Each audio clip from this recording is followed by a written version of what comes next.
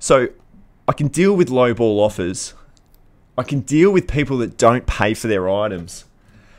But pulling these $1 stickers off all these DVDs that I've bought is probably the most frustrating part of my reselling. I'm going to be here for hours.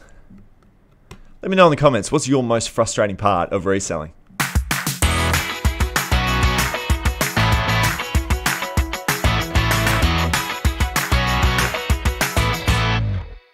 Hi guys, welcome back to the channel. Hope you're all doing really well out there. This is the Sunday show where I take you through 9 of my very best sold sales items on eBay and Facebook Marketplace. I also highlight a featured reseller of the week doing some really great things. And then I want to take you through some interesting sales numbers this week. I've got a little bit of a story behind the reasons as to why, but it's going to be a big episode, a lot of information to get through. If you are here for the first time, I'm putting out 3 new videos here on YouTube talking about all things online reselling, how to make money online. So if that's something that you're interested in, hit the subscribe button and give this video a like. It's a great way to support the channel, and I just can't thank you enough. Let's dive into it, guys. The first item that I've got is, you guessed it, another entertainment unit that I picked up off Facebook Marketplace.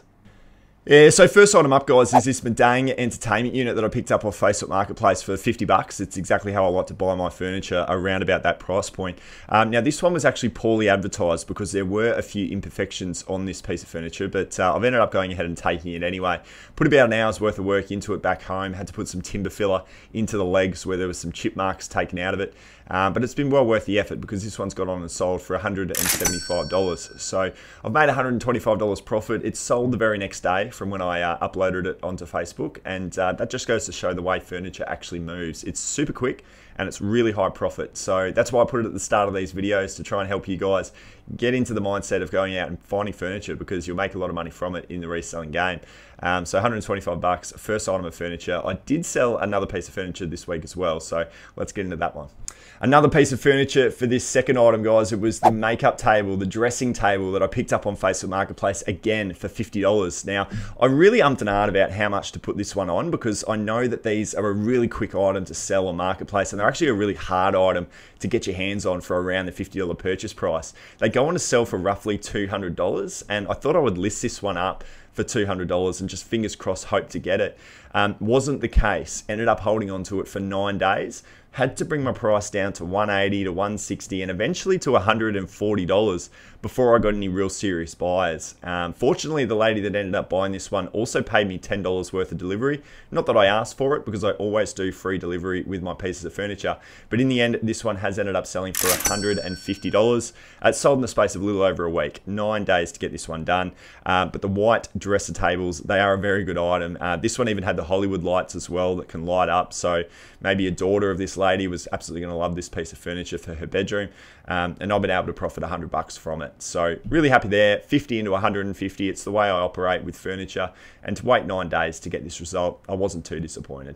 Now, hopefully you guys tuned into my trip to the thrift video on Thursday. It was a whole heap of fun. I bought a stack of items. This was one of them. I bought 2 Halo digital prints, or wall prints, canvas prints, whatever you want to call them. These were going to go on to sell pretty quick. I knew that the Halo name was going to get things moving fast for me. I've never bought these before. I just sort of looked at the opportunity and figured that at that cost, you know, $6 and $8, $14 in, I could probably get away with some money on Facebook Marketplace for it. In the end, I actually only paid $2 each. The lady in the op shop gave me a very good discount on everything that I purchased. Always try and build your relationships with the guys in the op shops. But this one has gone on to sell on Facebook Marketplace for $50 for the 2 of them, $25 each. I think I probably could have got a few more dollars for these, but I was happy to just move them out the door, get it done on Facebook Marketplace with no fees associated. And like I said, it was a first. I hadn't sold many of these. I didn't really roughly know how much to set the price at, but to put $50 in my pocket of a $4 investment on a next day sale, not too bad. Next item up is this men's long sleeve Hard Rock Cafe Banff men's shirt. Now, this one was a good one. Paid $5 for it in the thrift, and I probably listed this one for too high of a price point initially, which has caused the 59-day sales cycle to result. But in the end, I've ended up taking an offer on it for $42. Take out fees and postage, I've made a $24.34 profit. I think if you're doing 25 bucks in profit on a single item of clothing, you've picked a winner out of the thrift, and that was certainly the case for this one. I knew it would go on to sell well. The Hard Rock Cafe is a bit of a collector's item for people out there, and Banff is a beautiful part of the world. I've spent some time time in Canada myself.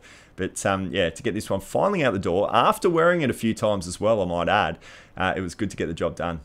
Hey, cool find here, guys. This was in the Trip to the Thrift episode just on Thursday. Really fast sale, 3-day sales cycle. It was the Keen hiking boots. If you watched the episode, hopefully you remembered this one. Look, this was the Rally Roots guys that really got me into this brand. I knew nothing of it before I watched those videos. So thank you very much to those guys. $84.99 these Keen hiking boots have gone on to sell for. I've paid just $10 for it on Thursday in the thrift. Very surprised to see a pair of boots really in this good a quality. Sitting there for just $10. You take out the fees, you take out the postage. It's a profit of $54.19 on this one. So a fantastic result. I can see why the guys over in the States buy these regularly. They're a little more, I think, common over there than they are here. I don't see a lot of the Keen brand. But for anyone in Australia watching this or anywhere else around the world, I guess, look out for this brand because they are a quality shoe. And if you can get them in good condition, there's some really good money to be made. Now, I've been spending a little bit of time recently on the DVD category. I really like to sell the DVDs. They don't make a stack of money, but they do accumulate over time. And I have a lot of fun doing comp research in the thrift shop because I know that there's always a chance that you can find a DVD maybe worth $30 or $40, even in used condition. This was certainly the case for this one here. It was Tales of the Dark Side. And it was just simply by going through the list of DVDs in the store and doing my comp research on every single one that this randomly popped up to be a good deal. So I've paid $2 for it. It's sold for $27.50. Postage fees, I've profited $17.43 on this single used DVD out of the thrift. Yeah, it does take some time to do your comp research and that can get a little bit tedious. But I have a lot of fun doing it. I kind of get a kick out of finding the $30 one. It's like scratching a scratchy. You find the good one out of the bunch of duds. But this one sold in the space of 28 days. Just goes to show that there is some money to be made out there in the DVDs if you've got the time and the effort to just sift through and find the right ones. I did have that bulk DVD purchase as well. So a quick update on that. I bought 88 brand new DVDs. I've gone on to sell about 30 of them now. And I've been able to profit upwards of about $160 so far. So it's only going to continue to rise. I've got another 50 DVDs to sell. I think that one will be well over $500 worth of profit. So DVDs, guys, if you're not into it, I know a lot of you are out there because I've been speaking to a few of you. But yeah, certainly get into the DVDs because you never know. You might find a good one out of the bunch. Now, I wanted to put this next one into the video because of the purchase price. It was the Shimano men's road cycling shoes that I picked up in the thrift a few days ago, and I've spent $17 on them in the thrift store. But I wanted to put it into the video because I know that these go on to sell in a quick space of time. This one has. It's sold in the space of just 2 days. I really recommend that you look out in your garage sales or in your local thrift stores for these road cycling shoes because they are worth a bit. This one's got on sale for $59.95 when you take out fees and postage and obviously the cost initially. Look, I profited $28 and you guys know it's $30 that I like to get for my shoes. So it's been around that ballpark figure. But initially on the $17 spend, I think a few months ago I probably would have passed up on the opportunity. But just through experience of knowing that these shoes actually do go on to sell in a really quick space of time, I went ahead and just paid full price at $17. So the lesson that I've learned here that I wanted to pass on to you guys, if you know you can get good money for an item and you have to pay a little bit more for it, do it. Because it's the experience of knowing that it goes on to sell that will cause you to actually not be too much of an out of pocket. Next item up are these women's running shoes that I picked up in a local thrift store for just $4. Now, I love the ASICS brand. These were the GT 2000 women's running shoes, and they've gone on to sell for $54.97. So take out your fees, take out your postage. I've profited $36.62. Sales cycle on this was just 14 days, so it was a really quick mover. I love to sell running shoes. It's such a big category for me. I always pick them up whenever I see them out in the thrift. To buy these for just $4 was obviously a pretty good initial investment, and to make over my $30 that I like to do was a pretty good result. So happy to get this one done. I always stress the ASICS brand is a fast selling item, and if you can find the GT 2000s, hopefully you'll make a little over 55. Here's one that just sold this morning. I did have to wait 125 days for it, but there was a bit of story behind this that I wanted to obviously include in today's video. It was Tony Hawk's Underground 2 Xbox game, the original Xbox game. Now, this was just a $2 find in the op shop. It sold for $24.99. So postage $4.50, fees $3.25. I've been able to profit $15 basically for this Xbox game. And look, while it was purchased out of the thrift, I really do think this is a good item or a good thing to look for on Facebook Marketplace. It's very common that you can purchase consoles and maybe 10 to 15 games in a bulk deal for around about a $50 price point. And what I think you should be doing is what I'm doing is selling the console with a few games and then pinching out the good games like this, for example, and selling it individually, because you're going to go on to make a hell of a lot more money doing it that way as opposed to just reselling it back in bulk. So that's what I've done here. While it was a thrift store item, I could have put it into a bundled purchase with a console, but I've chosen, because of its resale value, to list it individually. And I've been able to get top dollar for it, selling it for 25 bucks. I thought was awesome. And to profit $15 on a single game that I only spent $2 on, it's a space to play in. So they were my 9 best sold sales items of the week, guys. Hopefully you got some value out of those. I do want to dive right into our featured reseller of the week. To be the featured reseller of the week, all you need to do is submit a comment with your best sold sales item of the week and a little bit of a story behind how it came about. Today we've got Jonathan Gibson. He's been a really long-term supporter of the channel. I think he's subscribed for the last couple of months. Always comments on videos. I truly can't thank you enough, Jonathan, for watching the channel. But he submitted a really cool sale that I wanted to highlight today. It was Stingers, the DVD series. Now, this is a rare Australian undercover police series that you don't find too often. So the value goes up on eBay, and he's been able to sell this one for $200 plus $15 postage. So a really great sale, but I wanted to include him into today's video as our featured reseller because of the way this sale has come about. It's something that I've spoken about a lot recently, and that is building relationships. You can obviously build it in the thrift store, you can build it with your wholesale suppliers, but he's been actually building this relationship with a person on Facebook Marketplace. Now, this lady will actually get in touch with him and let him know before she even lists an item what she's got to sell, and then Jonathan can really just pick and choose if he wants to go ahead and make a purchase. So by doing that, he's been able to find these Stingers DVDs on a really good pickup, and he's known that it can go on to sell for $200.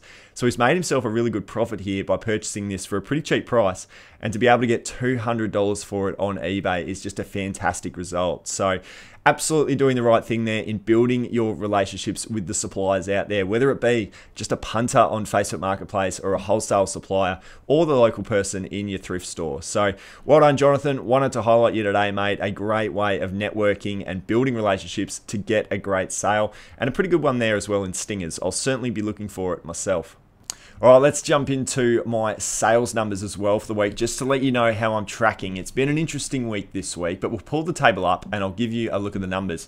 I've been able to sell 46 items this week, which is quite high. I think I've only gone over 50 once before, so this would probably be my second or third most sold items in a single week, so I've been pretty happy about that. Cost of goods, $382.65. And that's resulted in a total sales volume of $1,694.62. So I've profited, guys, this week $1,311.97 with a profit margin of 77%. So look, this week, as I briefly touched on before we had a look at the numbers there, it's been an interesting week for me because it's the first time where I've really thought that I needed to step back and take a bit of a break. I put out a video on Tuesday, which was really more so me just talking about the fact that I was feeling a little bit burnt out last week, and even in the weeks leading up to last week. And I felt like I needed to just step away and just have some time off. It only needed to be a day. And I filmed a really cool video, which I had a lot of fun making.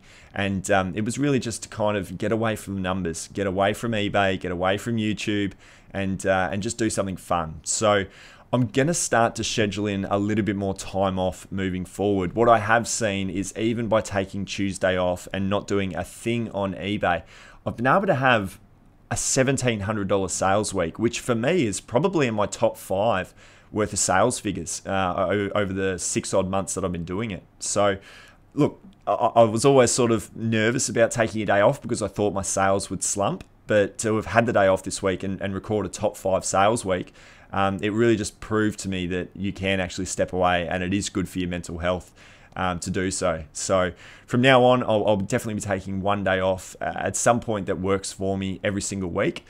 just to tune out, relax, and get back into things with a bit more energy. And I think that's really important for any of you guys out there. If you are feeling a little bit burnt out, it is okay to step away and take a bit of a break. And I've certainly learned that lesson this week. But nothing different. I've sort of held with my same sort of listing numbers, 15 a week. That's still going ahead. And majority of my items have been thrifted items, but I was able to sell 3 pieces of furniture as well this week, which has obviously helped things. But really wrapped with 1,700. I do need to be getting towards 2,000, 2,300 to hit my $100,000 annually, which is the goal for this year. So there is still a little bit of work left to do, but a really great lesson learned and a really good sales result of $1,700 has made this to be a pretty good week. So that's sort of my little recap that I'll end this episode on. Hopefully you've had an awesome week. Hopefully you've made a stack of sales. Hopefully things are going well. Let me know in the comments below. Let me know how you're going. Let me know if burnout is a thing for you at the moment. And I do look forward to catching you in the next episode, guys, which will be on Tuesday. Things will just continue on as per usual. We'll put a good video out on Tuesday for you guys to tune into as well. So thanks for tuning into this one. I look forward to catching you in the next. We'll see you soon.